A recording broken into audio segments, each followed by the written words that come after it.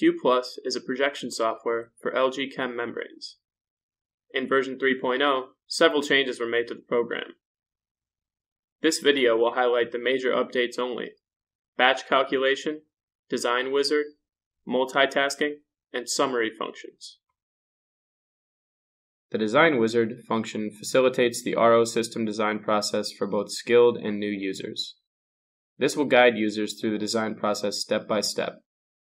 Start by clicking the Design tab and click the Wizard button. In the first tab, enter the basic information and click Next.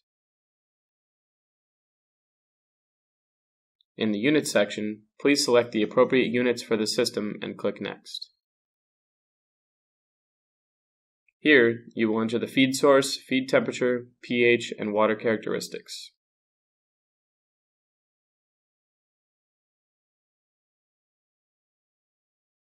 Flow loss and salt passage increase will be set at default value based on the choice of water source from the drop-down menu, but you can also set it manually. In the next section, enter the ion composition of the feed water.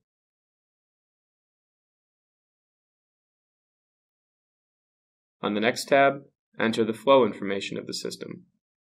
The wizard only supports up to 2 pass systems.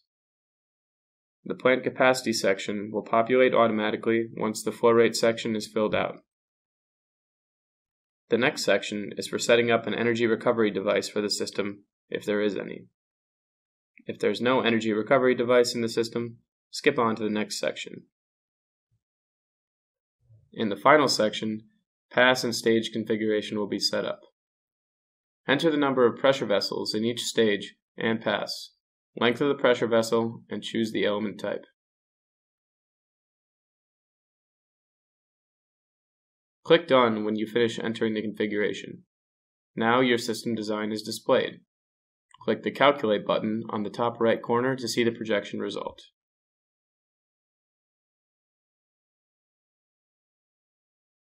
Now let's move on to the batch calculation function. Batch calculation auto-runs a single projection under various conditions. Click the Batch Calculate button at the top right corner of the main panel. If the design is not saved, you will be asked to save the file first.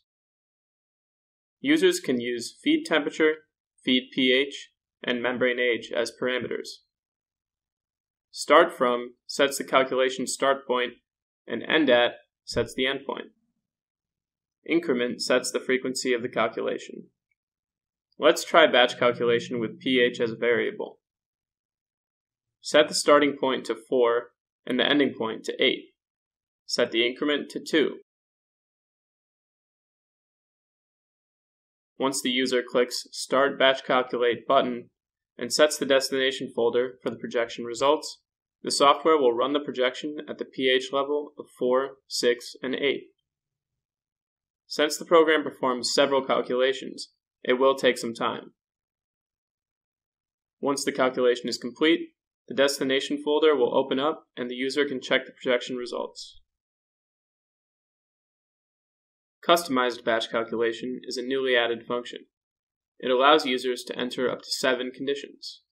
This will be useful for users who need to examine several conditions of a projection with more than a single variable. Click Batch Calculation and click Customized Condition.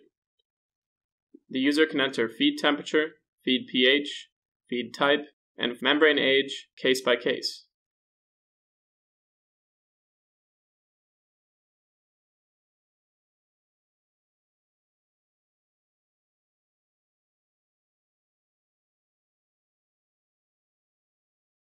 Click Start Batch Calculate after setting all the variables, and the calculation will run just like the normal batch calculation process.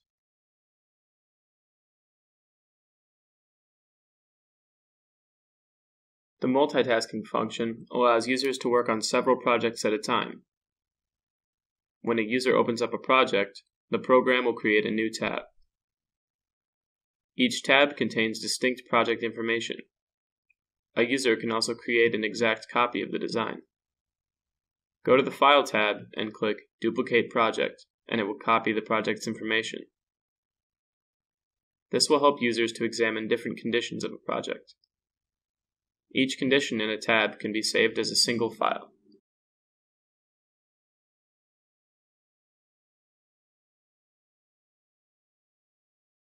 The summary function allows users to summarize the major parameters of several designs in a single file.